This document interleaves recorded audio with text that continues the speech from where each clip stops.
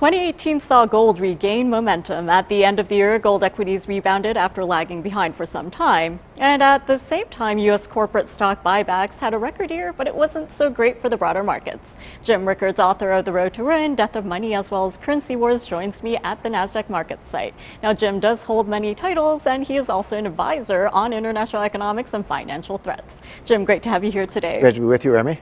Well, here we are at the end of the year. We saw gold inch higher, but we didn't get the strong rebound that many may have expected given the volatility in the broader market. Right. Now, I think recently you referred to the precious metal as the little engine that could. Right. So what's in store for this metal going forward? Well, look, it's definitely going to go up. It's been going up for a long time. But when gold goes up in dollars, I don't think that anything happened to gold. You know, you take an ounce of gold, put it in a drawer, close the drawer, come back a year later, open it. It's still an ounce of gold. It didn't turn into an ounce and a half. There's no dividend. There's no yield. It's money. You know, if you have a $100 bill and you put it in a drawer and come back a year later, it's still a $100 bill. Money doesn't have a yield because there's no risk involved. The reason you get a yield on a bank account, which is very risky, stocks, bonds, whatever, is because you're taking some risk, and that's why you get paid a yield. So gold will go up, but what it really means is the dollar's going down. Takes more dollars to buy an ounce of gold. So I think of that as a devaluation of the dollar rather than gold going up. But that said, most people think of it as dollars per ounce, you know. Sure. So it'll go higher. But when I talk to people, they say, hey Jim, how come gold's not going up, a lot more? And I say, well, it's amazing it's not going down, because you look at the headwinds gold is facing. What causes gold to go down? Strong dollar, higher nominal interest rates, higher real interest rates. Well, all those things are happening. The dollar is very strong. Interest rates are going up, and real rates are going up faster because inflation is below the rate of rate increases. All those things are headwinds. Gold should be going down, but it's not. It's going up. And that's where I came up with that metaphor, the little engine that could. It's not going up $100 an ounce a day, as it will in an extreme panic or a new global financial crisis. But, you know, a couple bucks here, a couple bucks there, but it's been working its way up from 11.85 not that long ago, about 6 months ago, to 12.50 approximately today. Well, again, that's a decent run, but it hasn't gone up $25 a day. It's, $2 here, $5 there, so it's chugging its way higher. I expect that to continue. This is against headwinds. Now, what happens when the headwinds turn to tailwinds? When the Fed does pause, I don't, it's a little early to forecast March right now. Based on what I know, I would say that the Fed would raise rates in March, but I'll watch that space. There could be reasons why I might say they'll pause as we get a little bit closer to March. But imagine if they did pause. That will give gold a pop, because that's the Fed throwing in the towel. That's the Fed saying, hey, we were on our way to 3.75%, 4%. That's where we want to get. By the way, the reason for that has nothing to do with all the things that Wall Street talks about. It has to do with getting ready for the next recession. It takes 4 percentage points of rate cuts to get the economy out of a recession. So how are you going to cut rates 4 if you're at 2.5? You can't. Now, with negative rates don't work. We already know that. So they've got to get up to 4 so they could cut back to 0 if need be to get out of a recession. Well, they didn't get there. They're only, like I say, at 2.5 to 2.75 right now. But if they can't continue that path to get to 4% and normalize the balance sheet, then they have no dry powder, if you will, for the next recession. But that's a signal that they can't get it. And then that means that they got to work harder on inflation. That's very good for gold. Well, you brought up the R word, Jim, so I have to ask you about your expectations for the next recession. Now, we know that there are bull markets, there are bear markets, and given everything we've seen this year and the risks out there, as well as opportunities, what do you expect to see in terms of timing? Well, we're in something that's worse than a recession, and we've been in it since 2007, which is a depression. And people say, well, hold on, recession is 2 consecutive quarters of declining growth and rising unemployment, a couple other factors in there, but the basic definition is 2 consecutive declining quarters of growth. And so people say, well, depression sounds worse than a recession. So if recession is 2 quarters, a depression must be 10 quarters or something like that, which we don't have. We've been growing for 9 years. But that's not the definition of a depression. A depression, you can grow during a depression, but you don't grow a trend. If trend is 3.25, 3.5, let's just say 3.25, and you're growing at 2.25, which we have for the last 9 years, that gap, that 1% gap between trend growth and actual growth, that's depressed growth. And the gap is a wedge. As this growth goes here and trend is here, that wedge gets bigger. We've left over $5 trillion, and that was on the table. And if the economy had grown at trend since 2009, the country would be $5 trillion richer than it is today. So that below trend growth is depressed growth, and that's the definition of a depression: a sustained period of below trend growth with no tendency either to get back to trend or to fall apart completely. By the way, that's John Maynard Keynes' definition. I happen to think it's a good one. But the point being, I'm much more concerned about the depression, which is now 10 years old, over 10 years old. People in the 90s, they talked about Japan's lost decade. Yes. Well, they've now had 3 lost decades, and the U.S. has had 1. We're heading into 2. So if you want to understand the U.S. economy, we're Japan. We're getting like Japan. Now, as far as the technical recession is concerned, we're closer than we want to be. I mean, the Fed has never predicted a recession. We've had, I don't know, we've had 20 since the end of World War II, but the Fed goes back to 1913. They've never predicted a recession, and they're not going to predict it this time. They don't see it coming. But we're extremely close to it. And this is where you've got this finesse where the Fed wants to raise rates, not because they're not worried about a recession, but because they want dry powder for the next recession. The question is, in the course of preparing for the next recession, do they cause the recession they're preparing to cure? That's the problem, and they might do that. And the early warning signs are the ones we're seeing, which are stock market going down, yield curve flattening, getting close to inverting, lower commodity prices, slower job growth. These are all the early warnings of recession. And Jim, it's very interesting you mentioned all those points. When we look at the precious metals markets, we'll keep an eye on the dollar as well as other assets with yield. But this year there's been a lot of comparison of gold to palladium. Now, we saw palladium prices rise, and there's been talk about parity, but that's a different animal in the precious metals space. So what do you make of all this hype surrounding palladium? Well, palladium and I'll say platinum and silver for that matter, they are technically precious metals. And the 4 of them together, platinum, palladium, silver, and gold, are called the noble metals. They, without getting too scientific, they have unique characteristics in the periodic table of the elements that set them apart from things like iron and copper and so forth. But be that as it may, those 4, the only one that's pure money is gold. The problem with platinum, palladium, and silver, they have a lot of industrial applications. So if you're analyzing them, is there a precious metal aspect to it? Yes, especially with silver, but they're also used in automobiles and aircraft manufacturing, as I say, a lot of industrial applications. And so they could go down not because of inflation, not because precious metals are going down, but because we're in a recession, or car manufacturing is in a slump, et cetera. So it's not a pure play. But look, there's nothing, it's a free market, there's nothing stopping anyone.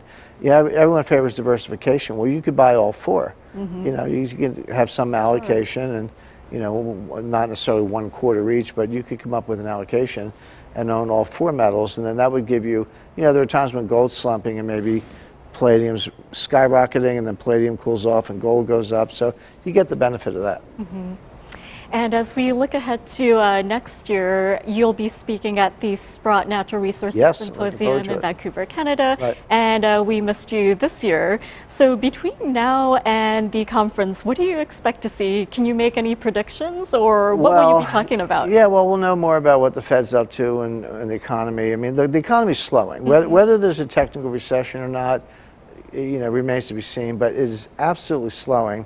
And people go, wait a second, we just had, 4.2% growth in the second quarter, and I think it was 3.5% or thereabouts in the third quarter. And this is what Trump promised, we're getting back to trend growth. The problem is the fourth quarter forecasts are barely hanging on to 3, may very well come in below that. And so what you actually have is a downtrend, from 4.2 to 3.5 or 6, and then maybe 3 or 2.9. And it looks like you're trending back to this same 2.2% growth that we've had for the last 9 years. During the Obama administration, there were 2 times when they had back-to-back quarters of 4% or higher, or very close, high threes, 4 a couple times, over 4 twice. And everyone's like, hey, happy days are here again. And both times it fell off a cliff, and once it went negative, and once it went down to 1% within a few quarters. So we've seen this movie before. I think we got a little Trump bump, or whatever you want to call it, with the tax cut, and in the second quarter. You look at the third quarter, by the way, a lot of that growth is inventory accumulation. Final sales were only about half of what inventories were. So inventory accumulation is fine if the economy is booming and you sell all that stuff. But if you're buying it, what they're doing, they're buying it in anticipation of tariffs. They're trying to beat the tariffs. So what happens when the tariffs come in? They're not going to buy any more, and that's going to fall off a cliff. So I think growth will be much weaker. It's weaker in China. Japan had a negative quarter. Germany had a negative quarter. France is probably going to have a negative quarter this quarter. There's a lot of kind of bad growth news coming in from all over the world. Well, we'll see what happens between now and the conference. But before I let you go, I do want to ask you about other threats. Since you are a chief global strategist at Merglim, I do want to get your take on cybersecurity. Now, we understand there are plenty of risks out there, financial risks, risks to consumers. So how are you factoring in potential cybersecurity threats when it comes to your overall strategy? Well, it's interesting because the threats are the ones you mentioned. The Chinese Navy is not going to sink the 7th Fleet, and the Russian Army is not going to go head-to-head with NATO in Eastern Europe. But if the U.S. is vulnerable, it is exactly the kinds of things you mentioned, Remy, which are cyber threats, infrastructure threats, and they go together. Because if you can use cyber warfare to get inside the operating system of a hydroelectric plant and open the floodgates and flood downstream and kill who knows how many thousands of people, those are the things that experts are most worried about. I'm familiar with that area, but my specialty obviously is finance. So I work with others and we look at penetration of the financial system. It's funny you mention it because I was just talking to some folks the other day planning another war game, and this will be a digital cyber financial war game. But they say, well, we're bringing in the top technology people, and we want to confront their top technology people, et cetera. I mean, the worst thing you could do, for example, or we could experience, you get inside the order entry system at a major bank, Goldman, Morgan Stanley, Citi. I'm not picking on any bank; they're all vulnerable. You get inside the order entry system, and you just start, sell Apple, sell Google, sell Facebook, sell all these sell orders. But they look like they're coming from, let's say, Goldman or Morgan Stanley. You don't know it's a cyber attack because you're actually inside the bank's system. And you wouldn't, what you would do is use what the military calls a force multiplier. What that means is you would start an attack like that on a day when the market's already down 800 points, or the Dow Jones is down 800 points, then flood the market with sell orders, try to drive it down 2,000 or 3,000 points, shut the market. Does it open the next day? I mean, that's a much more serious attack. But one of the things I said to this one expert, I said, why are you escalating the technology war? Why don't New York Stock Exchange should rent a warehouse in Brooklyn, install copper landlines, have some old-fashioned trading posts, give everybody cards and a Sharpie, and take the orders by phone and just make a market the way they used to not that long ago, and cut out all the high-frequency trade. I wouldn't spend a nickel of government money to keep high-frequency trading going. Who cares? I mean, I know this exchange likes it because they get fees. Hedge funds like it because they make money. I understand why people do it, but it doesn't really serve. It doesn't add liquidity. People say it does, but it doesn't really. So it's just computers front-running computers. But what does it do for the U.S. economy? The answer is nothing. But the retail investor, institutions, pension managers, they actually do want to buy or sell.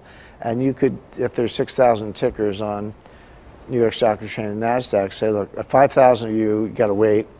We'll trade you once a week. But for the S&P 500, the big names, we're going to trade them by phone in hand. And at least you can get a bid or an offer. And that you can't hack. And I would actually invite the Chinese, say, hey, have a look. If you hack us, this is where we're going. You can't stop this, so why don't you just give it up? It has a deterrent effect. Well, Jim, it's Very interesting we're talking about this right now. I think many in the viewing audience, they're concerned about their privacy. And in the US, we're all connected by social security numbers.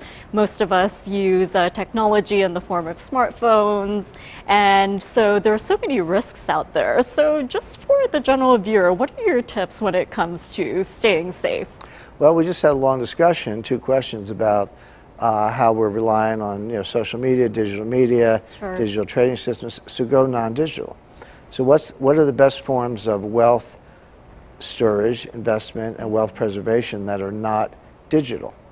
Well, gold we talked about, land, natural resources like water, silver and others. If you have, and not 100% of everything, people always want to put words in your mouth. I always say, Jim Rickards says, sell everything and buy gold. Never said that. I do recommend a 10% allocation to gold. You can season to taste, make it 5 or whatever.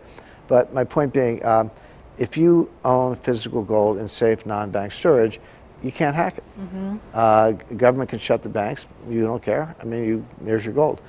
Same thing with land and the other items I mentioned. So I would have some of my portfolio in non-digital assets that if the whole system shut down, you'd say, well, I still own the land, I still own the gold, I still own the silver.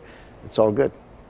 So long story short, diversification and stay away from digital wallets. Oh, absolutely. If you want to, again, if you want to put a little slice in Bitcoin, I wouldn't, but if you do, just don't go all in on any of these things. Okay, Jim, well, thank you so much for joining me Remy. ahead of the holidays, and I wish you a Happy New Year. Thank you.